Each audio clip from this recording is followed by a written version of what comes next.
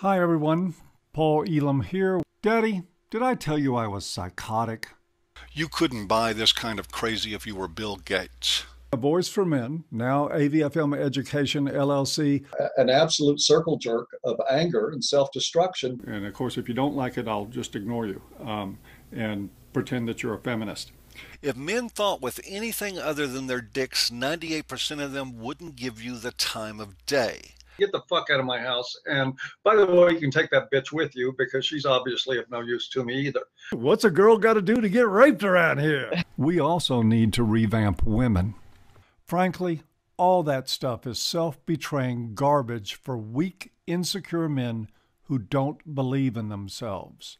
I don't mean that in a homosexual way. Hold the fucking phone! Just leading men on to bilk a few dollars. World of feminist government in which we now find ourselves living. Fuck me because I'm obsessed with rape. You know, I don't have the good sense to be quiet about anything. Brevity is bliss, in the bedroom and out. Am I crazy? Yes, Paul, yes you are. And you can tell that just from your crazy, crazy eyes.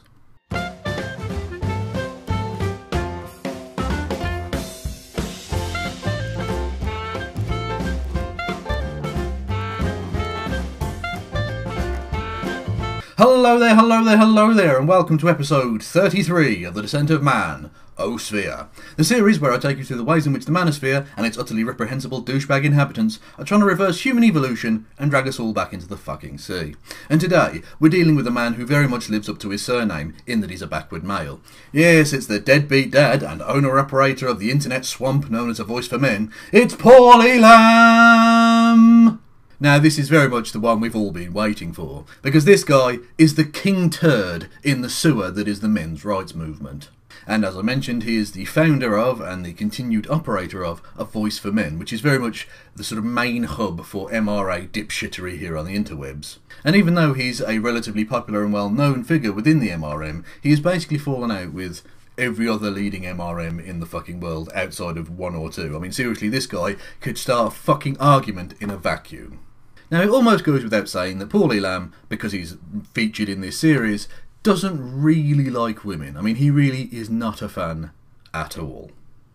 And yes, by the way, I am saying that at least 80% of women are emotional reasoners and in their raw state are unfit for intimacy, consistent communication, problem solving, or being anything other than a life-sucking pain in the ass.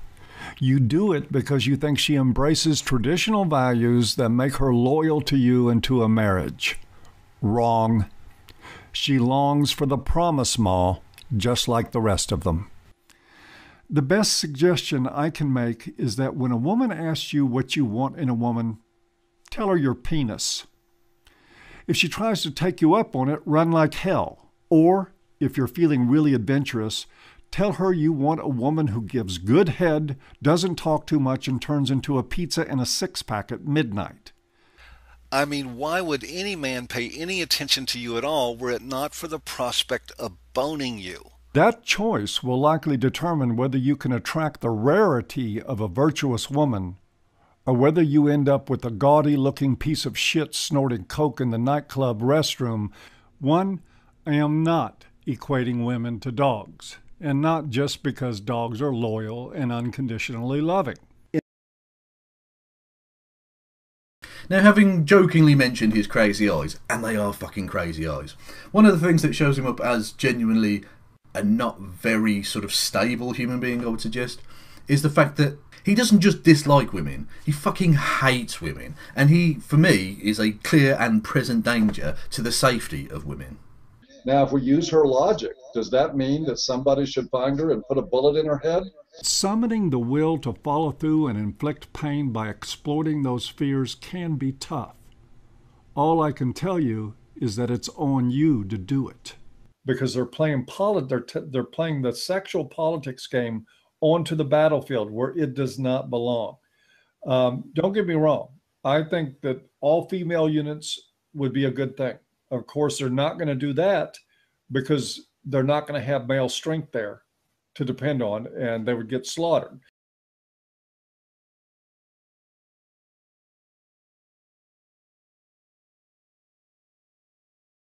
and any concern you have about causing her pain.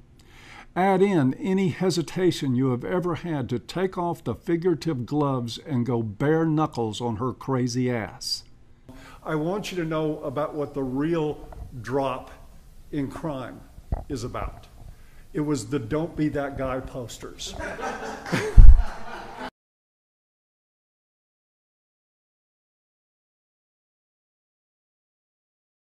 But he basically sends a skewer up her rectum till it comes out of her mouth and then turns her over a roasting pit for a good 20-minute read. You'll love it.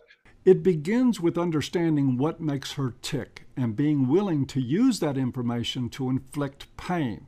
Yeah, this guy is a real fucking arsehole. His constant use of violent imagery throughout his rhetoric, and of course things like this, where he stated that if he were on a jury for a rape trial, even in the face of overwhelming evidence, he would always vote not guilty, thereby denying a fair trial and any semblance of justice for a rape victim. All of that shit should be of real concern. This man is a clear and present danger. But seeing as though he hates women, that must mean that he really likes men, right? And not just that, but he likes them just the way they are. The only people that I completely distrust on sight are those that constantly put adjectives in front of the word man. Words like good and strong and especially real.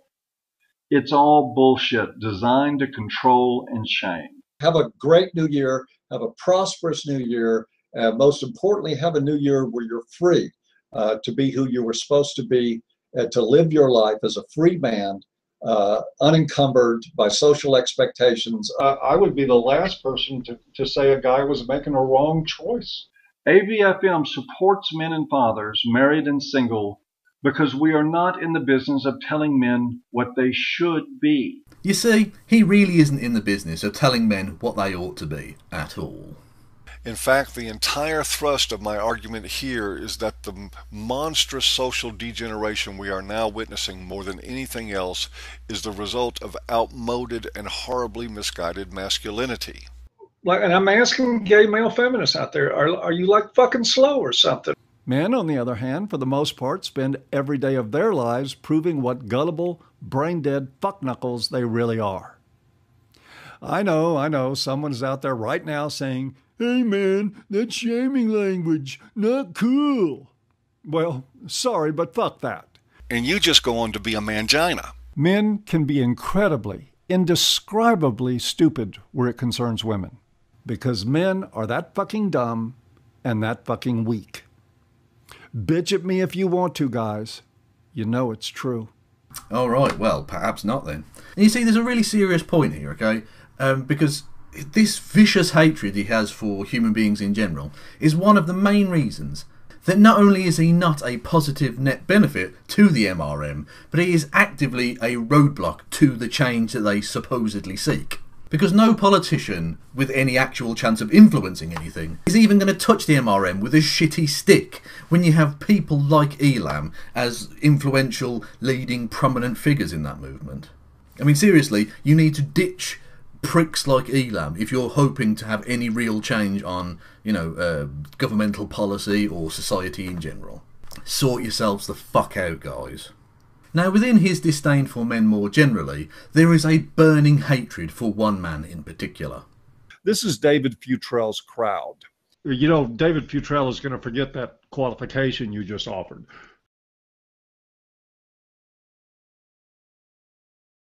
Somebody who is so greasy that they spin like David Futrell. Well, there's a fourth kind of guy. That's David Futrell.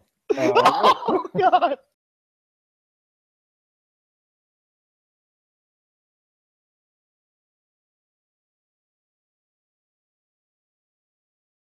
Yes, David Futrell of the We Hunted the Mammoth blog, which is linked below, by the way, you should definitely go and check that out, is reviled within the men's rights movement because he dares to report on their activities. And Paul Elam, like all extremists, really doesn't like the public getting to know too much about the truth to do with his movement and the hateful fuckknuckles that exist within it. And the fact that Elam despises Futrell so much means that I fucking love the guy. Seriously, you keep doing you, Dave.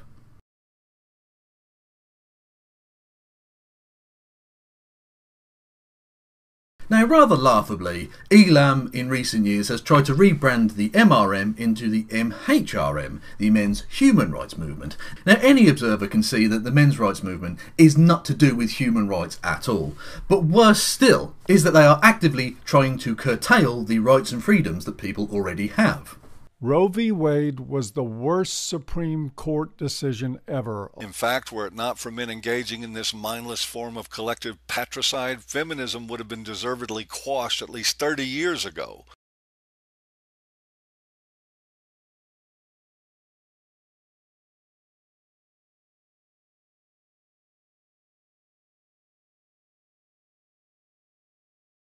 So asking if women can vote, no, it's not misogyny. It's a legitimate, provocative, interesting question. My answer? No. Women should not vote.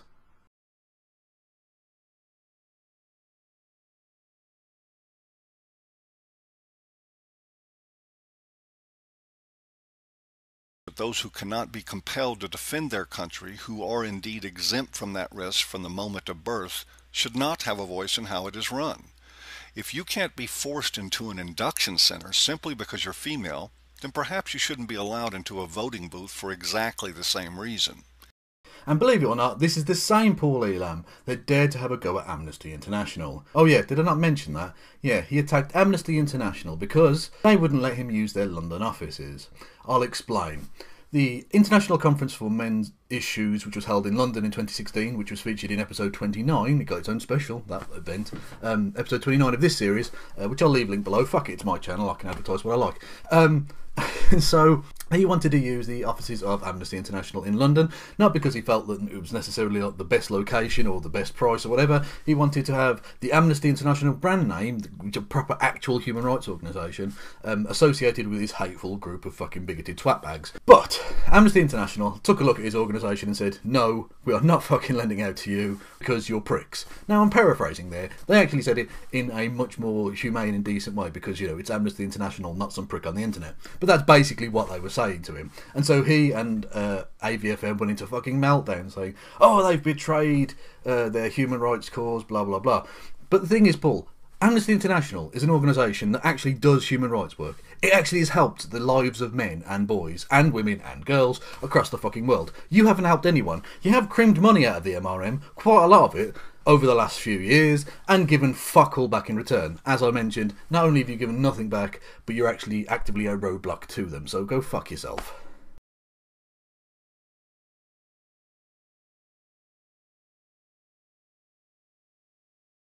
But who would have thought that a bigoted extremist like Paul Elam would have had such a problem with political correctness?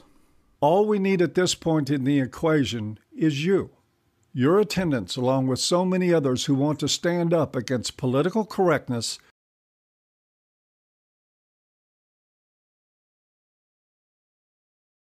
then political correctness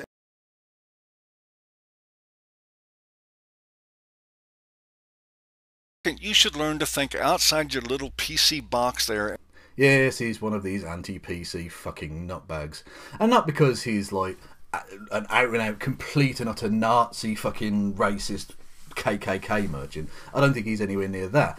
He's just a sort of petty, small-minded bigot and thinks that somehow him being called a racist and a sexist and a misogynist is somehow worse than him actually being a racist, a sexist and a misogynist. He's just a complete and utter fucking arsehole. But anyway, moving on. Now it's time for... Yes, it's the almost inevitable bit about Lacey Green. Yippee!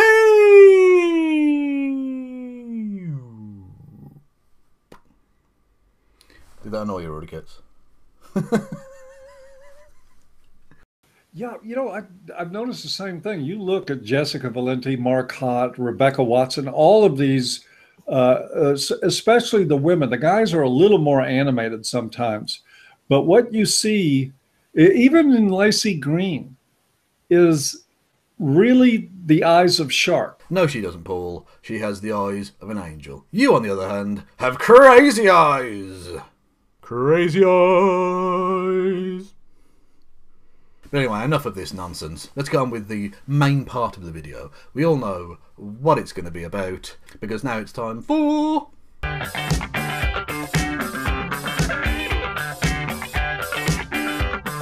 Yes, it's the inevitable bit about rape. I mean, buckle up, people, because this one gets bad. This one gets very, very fucking bad.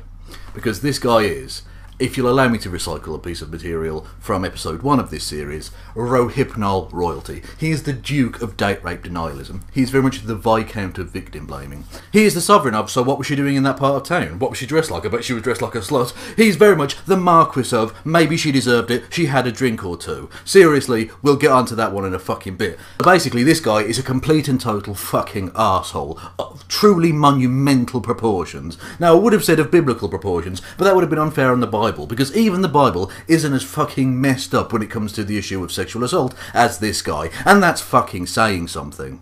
So firstly, we're going to take a look at an article of his entitled Challenging the Etiology of Rape. Now, as it's an article, I thought it would be really boring of me to just read the article and then respond to it. And it might be slightly confusing for those who don't necessarily always watch the screen but like to listen to it or whatever, because that's a way that some people watch YouTube videos and stuff. So what I've decided to do for this article, and indeed any other subsequent articles from any other future episodes of this, is to have a guest read the article aloud and then me respond to that. So it would be them reading the words of the person who is the subject of the individual video. So for the inaugural guest reader of articleness is Dr. Christy Winters. Her channel is linked below. Seriously, click off this fucking trash and go and watch her channel. It's way better than mine, trust me. But she's going to be reading the article and then I'll be responding to it. And it is a word-for-word reading of the article itself, a copy of which will be linked in the description box. But what you will find is it's not the original article in this instance, because the original article has now been taken down. But it is an archived copy of the article below, so you can go and check that we aren't putting words in Paul's mouth or anything like that. And again, that will apply to any future articles and any future guest speakers in the future. Okay, with that fucking boring shy out of the way, Christy, take it away. Challenging the Etiology of Rape by Paul Elam. We have all heard it before. Anytime a serious discussion of rape makes it to national airwaves, there is always the obligatory feminist pinhead presented as the expert du jour that somehow feels compelled to admonish us all to remember that rape is not about sex, but power. Not about physical attraction, but about control and domination. So firstly, Paul, you call the generic feminist who's being interviewed in your little example there a pinhead, and then describe that feminist having described rape in an absolutely accurate way, because regardless of what you want to try and convince yourself of, rape is about power and control. It's got nothing to do with sex or sexual attraction or lust. So already we're off to a fucking blistering start in terms of you exposing yourself as the prick that you are. Acknowledging the fact that using our brains forces us to concede that rape is, in fact, about sex and reproduction. Indeed, that's the only thing that makes any sense at all. And the descent into madness begins. Paul, do you have any evidence for that claim whatsoever? I know you don't. It's a rhetorical question. Don't worry, I know it's a long word. It just means you don't necessarily have to answer it. It's fine, okay? I know you don't have any evidence because all of the evidence produced on this topic shows that actually it's got fuck all to do with sex and reproduction or any of that trash that you just wrote.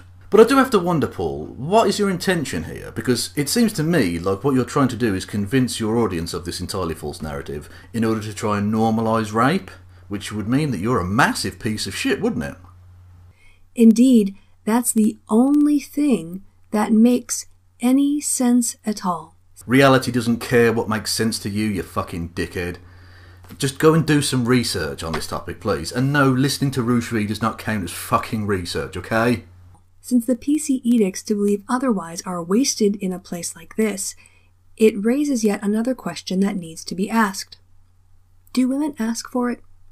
I don't mean that in the sense that they are literally asking men to rape them, though this clearly does happen outside the context of this post. Oh, Jesus fucking Christ almighty. Yep, we're going there, people. This gets bad. This gets very, very bad. What I mean is, do women who dress and act provocatively, who taunt men sexually, toying with their libidos for personal power and gain, have the same type of responsibility for what happens to them as, say, someone who parks their car in a bad neighborhood with the keys in the ignition and leaves it unlocked with the motor running? Paul, you are the very blatant rape apologist that you and your fucking god-awful website pretend don't exist. Obviously, we still blame the car thief for the actual theft, but don't most of us turn to the person who owned the car and at least want to ask, what the fuck were you thinking? Wouldn't the insurance company take a dim view of paying a claim in the midst of such stupid irresponsibility? We should, though, also remember that at least the guy who set himself up to have his car jacked wasn't doing anything sinister to begin with. Stupid, but not sinister. We can't say the same for some of these women. So according to Paul, women who get raped are sinister. But you'll also notice that rapists themselves have escaped Paul's ire completely here. I think from that we can deduce exactly where his loyalties lie. In that light, I have some ideas about women who spend evenings in bars hustling men for drinks, playing on their sexual desires so they can get shit-faced on the beta dole, paying their bar tab with the pussy pass, and the women who drink and make out doing everything short of sex with men all evening, and then go home to his apartment at 2 a.m. Sometimes both of these women end up being the victims of rape. But are these women asking to get raped? In the most severe and emphatic terms possible, the answer is no. They are not asking to get raped. They are freaking begging for it. Damn near demanding it. I don't think even the powerful, majestic beauty of the English language is enough to describe what a monumentally evil thing it is you've just said. All the outraged PC demands to get huffy and point out how nothing justifies or excuses rape won't change the fact that there are a lot of women who get pummeled and pumped because they are stupid, and often arrogant, enough to walk through life with the equivalent of a "I'm a stupid conniving bitch, please rape me" neon sign glowing above their empty little narcissistic heads. Let's turn this around for a second, right? Let's turn this around on Paul and make this about men on this occasion, right? A man commits a crime and is quite rightly punished for that crime. His punishment is a jail term. Now, he knew before committing that crime precisely what goes on in jails. We all know what goes on in jails. There's lots of rape goes on in jails, isn't there? Okay? So, he knew full well going in the dangers of doing that crime, potentially going to prison, okay? But yet, he still did the crime. And whilst he's in prison, he takes a shower. Now, he knows full well that whilst in prison, he's around a lot of sexually frustrated men. They've not been able to engage in normal, horizontal delights, let's say.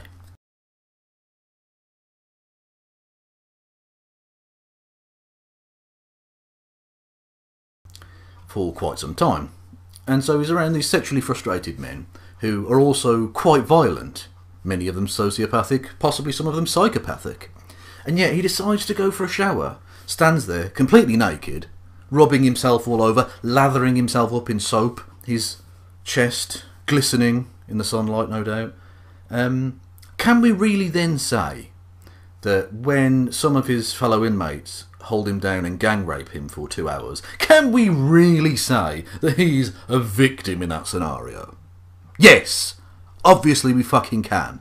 As indeed is the case with the woman in the scenario that you gave there, that has a drink, maybe she kisses a bloke, maybe she flirts with him a little bit. I mean, how low are your fucking standards for male behaviour that you think that men shouldn't be held accountable for anything they basically do? Like, what, a man can't fucking control himself? What, because he buys her a drink and she kisses him, that means, oh, he can basically rape away? Because there's no victim there, is there? I mean, you really are a fucking sick individual. In my opinion, the plight from being raped should draw about as much sympathy as a man who loses a wallet full of cash after leaving it lying around a bus station unattended. Perhaps if we start curbing our automatic outrage over what happens to women who are begging for and insisting on trouble, then maybe a few of them will be more prone to decisions that turn out to be a little better for them. Just saying. So there you go, ladies and gentlemen. Paul Elam clearly thinks, therefore, that men who get raped in prison deserved it. They were asking for it. They were damn near begging for it. Unless, of course, he holds a sexist double standard, which shows that he's perfectly okay with women getting raped. Yeah, I think it's that second option. Now that's the end of the article proper. But old fucking Crazy Eyes himself wasn't done yet. There was an addendum added sometime after. Christy, take it away. Addendum. I have noted the objections of some MRAs here to the perspective expressed in this article about the etiology of rape. After careful consideration, I reject those concerns. What a fucking surprise. A man-baby refuses to accept when he's wrong. Wow, hold the fucking presses.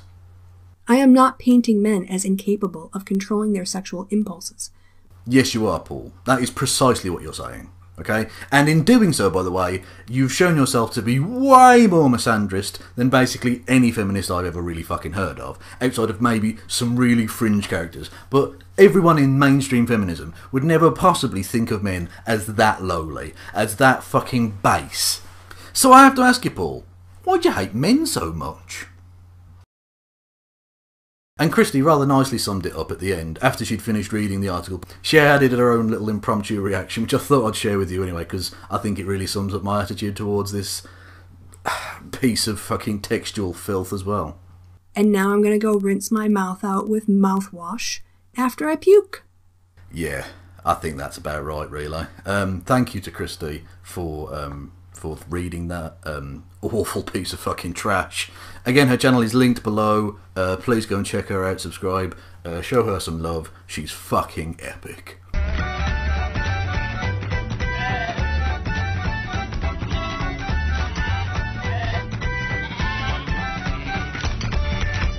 Now, before I let you go, one last thing to do with Paul's uncomfortable friendliness towards those who rape, let's say, is a thing that not only exposes that itself, but also shows how Paul, like all the other extremists, will say one thing when they're being interviewed on like a public platform on national TV or, you know, on a mainstream platform, but then when they're speaking to their own audience, will say a very different thing. Yes, the problems you are addressing are real and there are injustices, but when only 3% of rape cases end up in a conviction anyway, you could hardly say that the system is flooded with vexatious complaints. It's not a matter of saying that the system is flooded with vexatious complaints. Yep, that's Paul being interviewed by an Australian morning talk show type thing called, I think, Sunrise AM or some absurd shit. I don't know. I mean, Australia's a weird place. They've got like kangaroos just about the place. Like, that's normal. Anyway, it's basically like a massive desert zoo. It's ridiculous. Anyway, only kidding. I love you, Australia. And he says the obviously untrue thing, which is that he doesn't think it's all about, you know, vexatious claims in the system and blah, blah, blah. Whereas actually, when he's on his own platforms, talking to his own crowd, he says shit like this all the fucking time. The judicial apparatus has been reshaped not to pursue justice, but to incarcerate men at every opportunity, even to enable and encourage false accusations to accomplish that goal.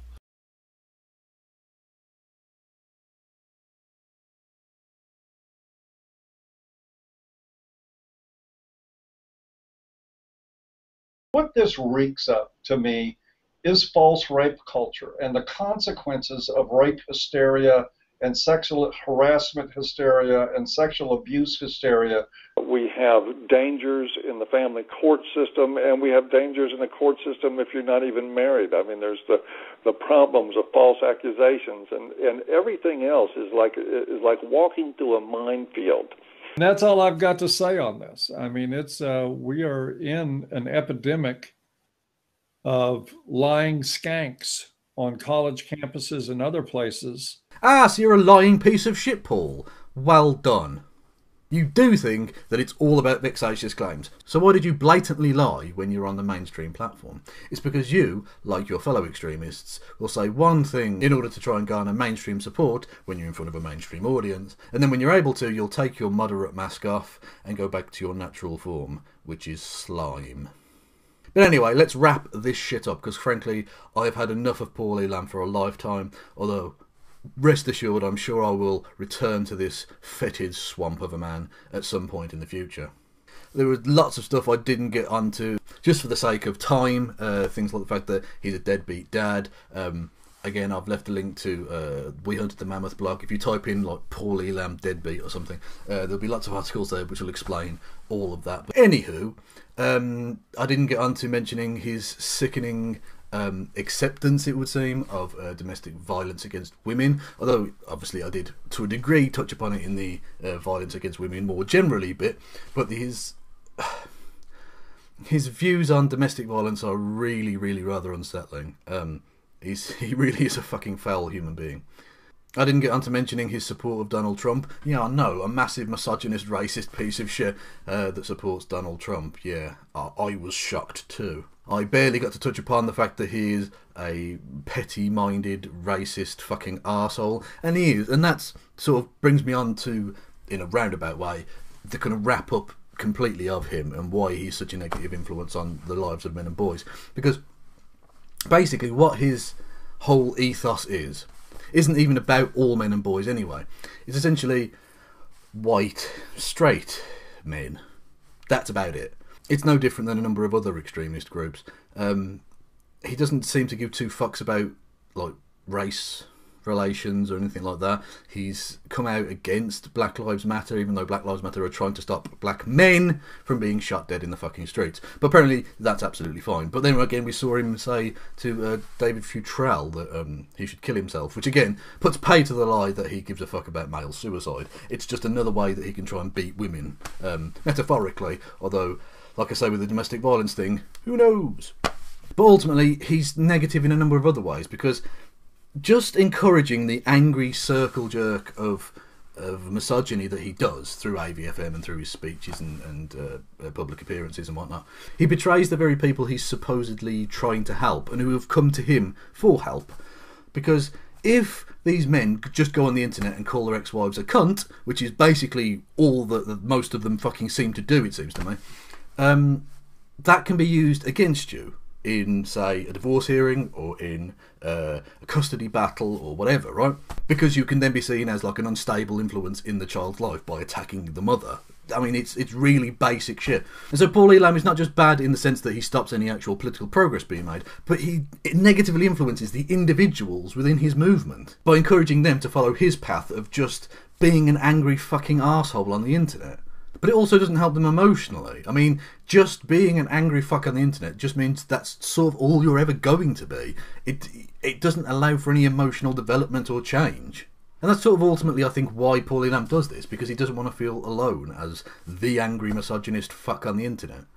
And so he's encouraged and enabled the development of a community of like-minded pricks. And it's a real shame, because actual human beings are being hurt by this man's activities. And I'm not just talking about the women that could potentially be hurt, but I'm talking about the men in his own movement as well. He doesn't give a fuck about them, obviously. He's just using them to milk money and avoid having to get a real fucking job and be a productive member of society and stuff. And that's really fucking sickening. I mean, it really is. I can't stress that enough. It's really profoundly disgusting. On top of all of the other stuff, on top of the fucking rape apology and domestic violence apology and fucking just bigoted shit all round, that's sort of on a moral, individual fucking level, arguably the worst thing he does is betray and milk the very people he's supposedly trying to help. Although, frankly, they're all morally disgusting things, so, I mean, who knows? I suppose it depends what mood you're in. Yeah, he's just... ew. In general, really. I can't sum it up better than that. Ew. So, yeah. That's about your lot, really. I mean, I don't know if you can tell, but having gone through Paul Elam's mind and body of work, I don't know that they make showers hot enough to ever feel clean again. He's just... God, this one was depressing, people. You'd better press the thumbs up button, seriously, otherwise I'll poke Rory. Rory, do stuff. But anyway, that leaves me with just one thing left to say. Paul Elam, go fuck yourself.